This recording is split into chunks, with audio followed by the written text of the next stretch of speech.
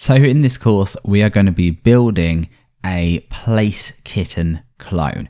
Now, if you're not sure what this is, when you are building out a site, you perhaps sometimes want an image that is a specific width and a specific height, but you want it to be interesting enough that it makes your design look fairly good.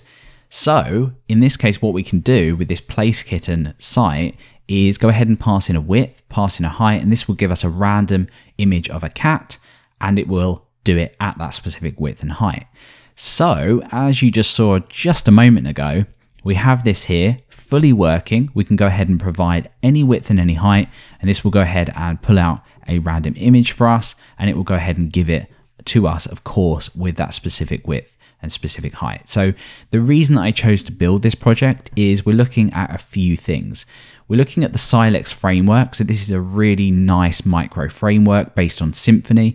And what we're also going to be looking at is database support to pull out a random image from a list of images that we have in a database table.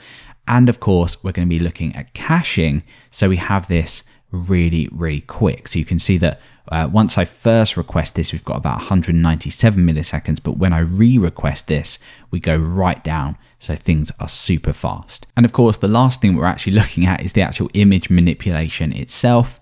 So there's a few things to do here. It's not too difficult, but if you are wanting to get into using Silex, we're going to cover a few core concepts that will give you a really good idea as to how to start working with this framework. And at the end of the course, you'll have built something really fun that you can perhaps go ahead and deploy and use if you want to. So that is pretty much it. Let's head over to the next part and get Silex set up and get this very quickly built out.